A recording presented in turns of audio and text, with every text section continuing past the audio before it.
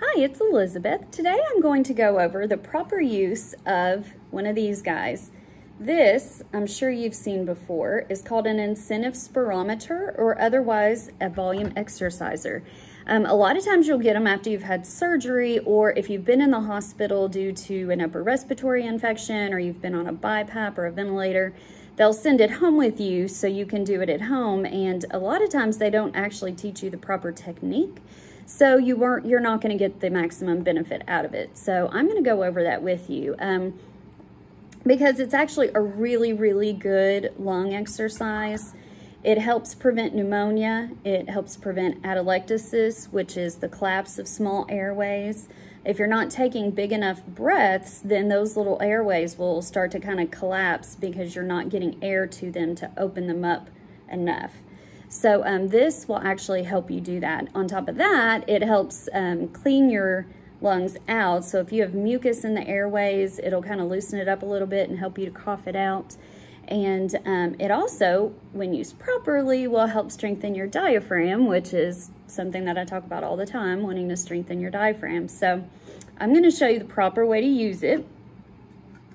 So obviously, the mouthpiece goes right here. This is going to tell you how much you're breathing in.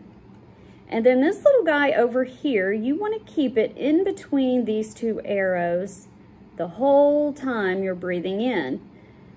A lot of people will try to take a deeper breath by doing a fast breath, when in actuality, fast breaths are smaller breaths than slow breaths. And I can demonstrate that too when I show you how to use this. But if you take a breath too fast, this little blue thing here is gonna go up really fast, hit the top, and come back down. You don't wanna do that. That means you're only using the top part of your lungs right here, and you're not getting air down in here, which is where you want the air to go.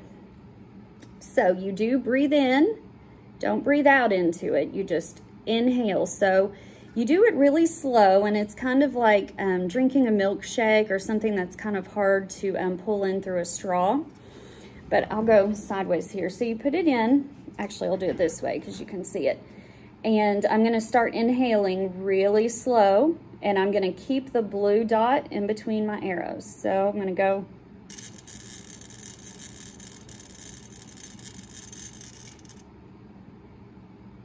Just like that. So I kept it in between there, and doing it like that, I can feel it down here in my lower lobes, so I'm getting air everywhere.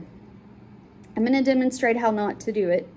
You're going to put it in, and if you try to breathe fast and hard, this is what's going to happen. And that's what a lot of people do. I'm sure you saw that and heard it. Hit the top and come back down. So to start off, you might only be able to raise it a little bit while keeping it in between these arrows, but that's okay.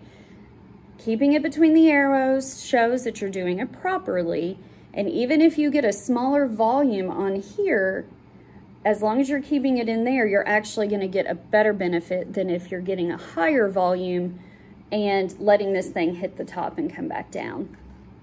Now also, as you do it, you can move this little guy so you know what you did before. And every day, try to get it just a tiny bit more. Now, of course, you will max out on how high you can get, but you know, you just want to do a little bit more each day, and then once you get up to a good amount, you might stay there, and that's fine. But you want to try to use this several times a day, at least at first when you get out of the hospital. And then after that, I would do it at least twice a day, in the morning and at night. It's just a good way to make sure you're getting good, nice, deep breaths. So I want to demonstrate it one more time just so you can see the proper way. I'm going to do really slow and a deep breath using my diaphragm down here.